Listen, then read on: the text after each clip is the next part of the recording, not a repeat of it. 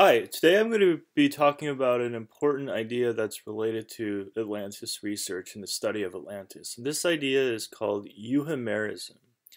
And Euhemerism is the idea that the gods of Greece and other cultures were actually kings and the royal families of those cultures.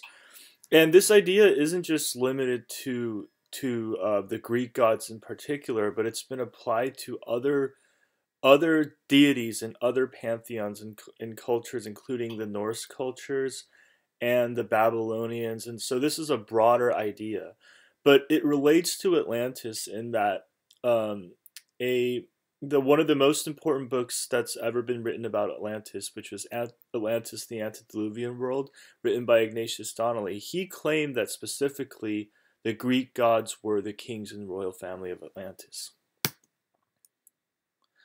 And so I kind of went over the very basics of the history of Euhemerism, but to elaborate, these ideas really are named after a man named Euhemerus, who really put together all of these ideas that were in the air at the time, and really assembled those ideas into a coherent and school of thought. But these ideas really preceded him, and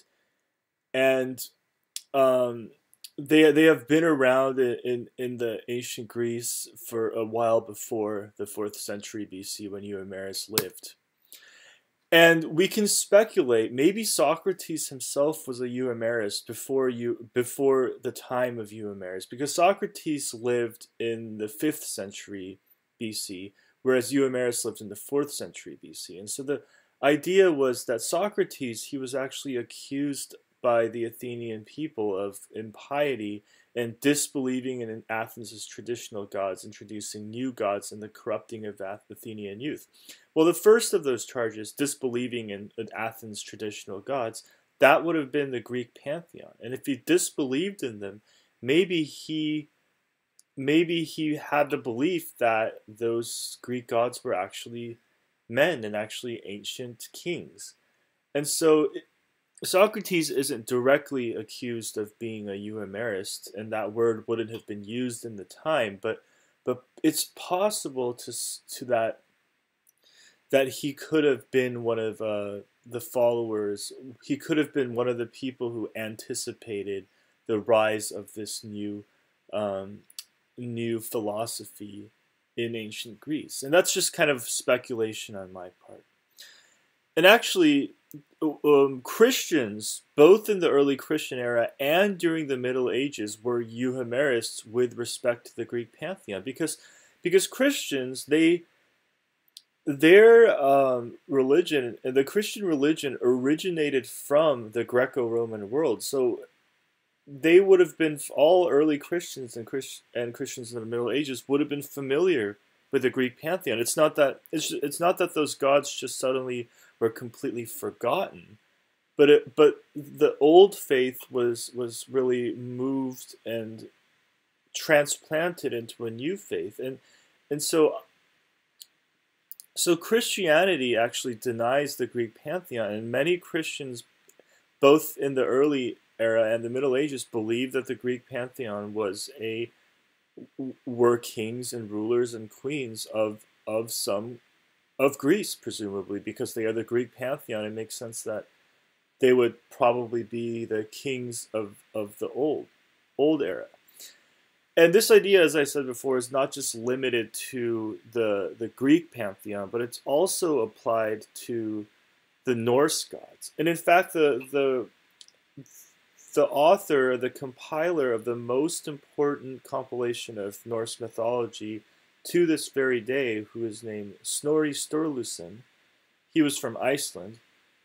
He believed that the Norse gods were kings as well. So this idea of Euhemerism isn't just limited to the Greek pantheon. It's kind of a general concept that really applies to multiple different civilizations, multiple cultures, and is especially relevant for the time in which Christianity came to replace the pagan gods. The pagan gods were increasingly viewed as kings and queens of a past era. So the Greek gods and other pantheons were kings and queens, but that kind of begs the question of what civilization, culture, or people were these pantheons the rulers of a particular, if different cultures have a different pantheon of gods, is there a pantheon that's unique for each of those cultures, or are those gods actually um, the gods of a common civilization or a common people? That's a very important question, and it's not necessarily obvious which one is true, if any of them are. But here comes Ignatius Donnelly. Again, I made a video about Ignatius Donnelly, the last video I made, which is featured on my site, and he basically made all 13 of these claims in his book, which was published in 1882, and it was a bestseller, and is still in print, in fact. And all of these 13 claims are rather revolutionary. In fact, they are very they are very controversial, to say the least. They were controversial then, and they are controversial even now. And so, one of the claims that he made, let's just focus on one here, because this is a very long book that has a lot of different ideas in it. Number 6. Let's focus on number 6. This is Euhemerism in a nutshell. The idea that the gods and goddesses of ancient Greeks, the Phoenicians, the Hindus, and the Scandinavians were simply the kings, queens, and heroes of Atlantis. Now, this is really important to understand, that he wasn't saying that the gods of ancient Greece were ancient Greek kings. He wasn't saying that the ancient gods, the gods of the Phoenicians, were ancient Phoenician kings, or that the Hindu gods were ancient Hindu kings, or the Scandinavian gods were ancient Scandinavian kings. He's saying that all of those gods of all of these different cultures are kings of another separate civilization, of Atlantis. To me, that's the radical, controversial claim. That each individual pantheon of each individual culture aren't the kings of that particular culture, but the kings and the queens of another civilization.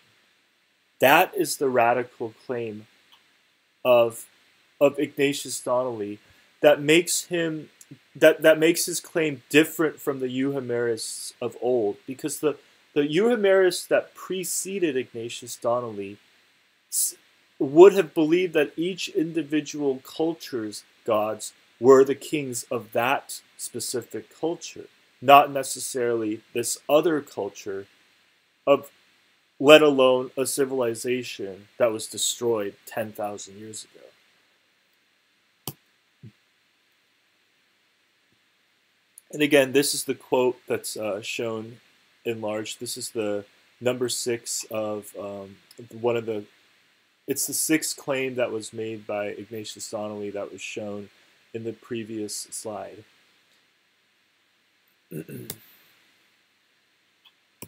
But the idea of Euhemerism, the idea that the Greek gods were the kings of Atlantis, is not necessarily an innovation of Ignatius Donnelly, and this idea did not really originate from him. If it did, we could really kind of accuse Donnelly of making this huge leap, and a huge unwarranted leap in logic, because that's a very, very extreme claim.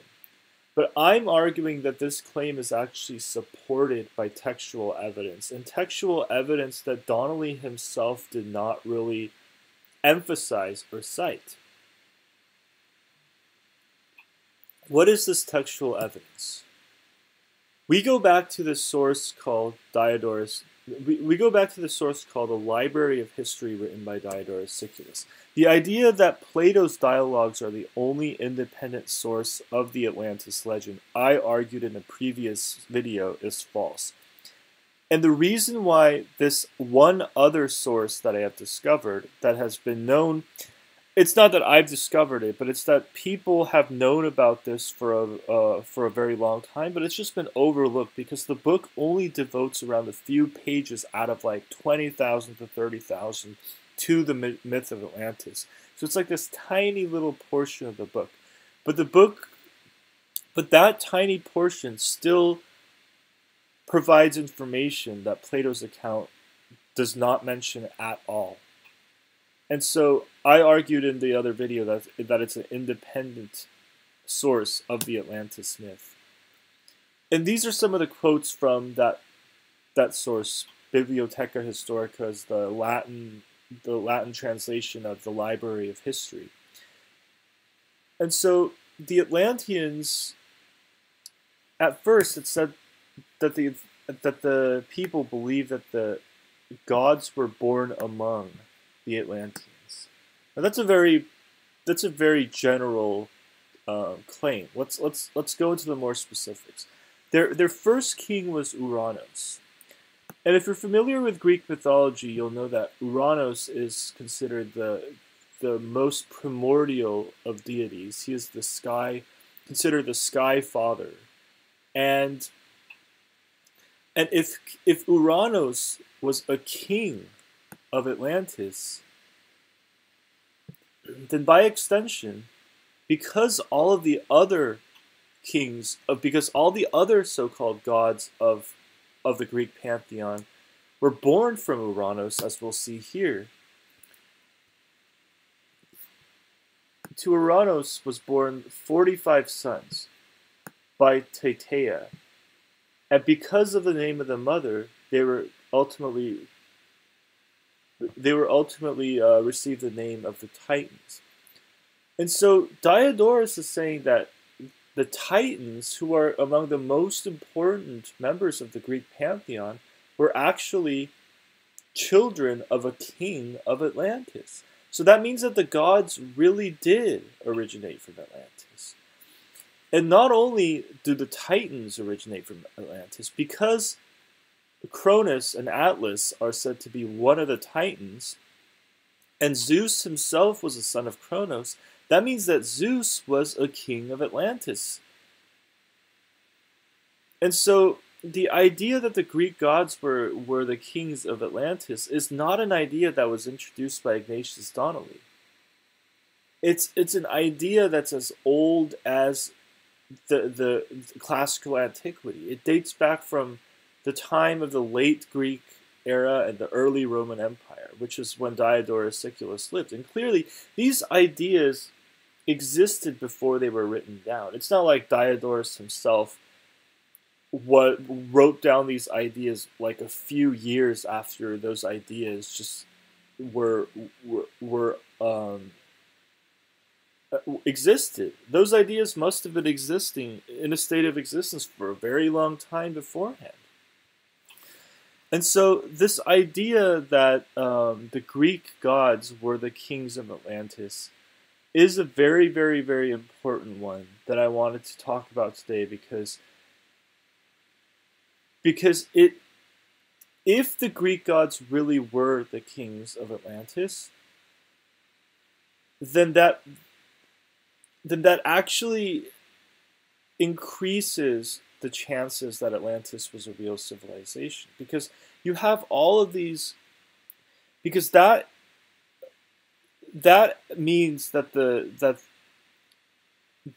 if the Greek gods really were the kings of Atlantis, then that proves for one that the stories of those Greek gods and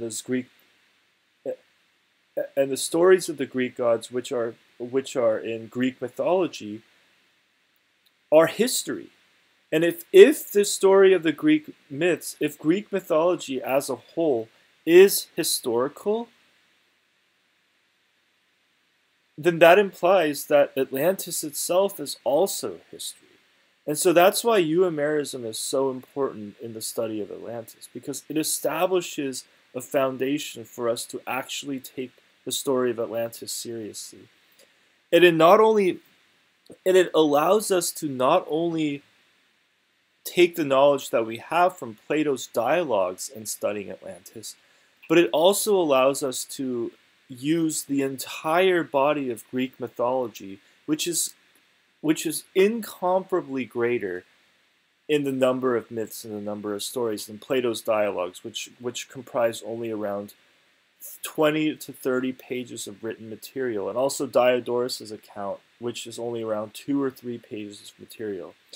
If we take the entire body of Greek mythology and use that to learn about Atlantis, presuming that that they are historical records of the time of Atlantis, then our chances of actually gaining a better insight of that civilization are dramatically increased compared to us just looking at Atlantis through the lens of these 2 or maybe 3 specific works that are explicitly about Atlantis.